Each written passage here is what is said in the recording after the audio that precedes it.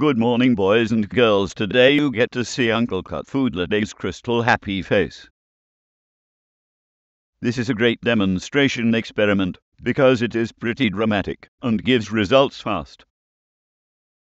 The important chemicals are Mrs. Stewart's bluing, kosher salt, household ammonia.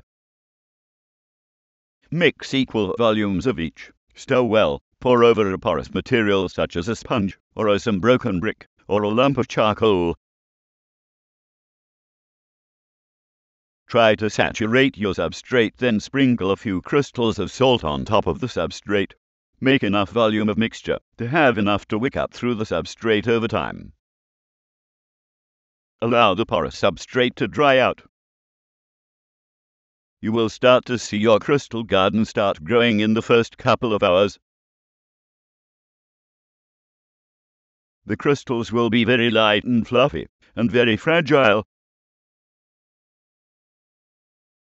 Try this demonstration yourself and your inner child will just squeak with delight.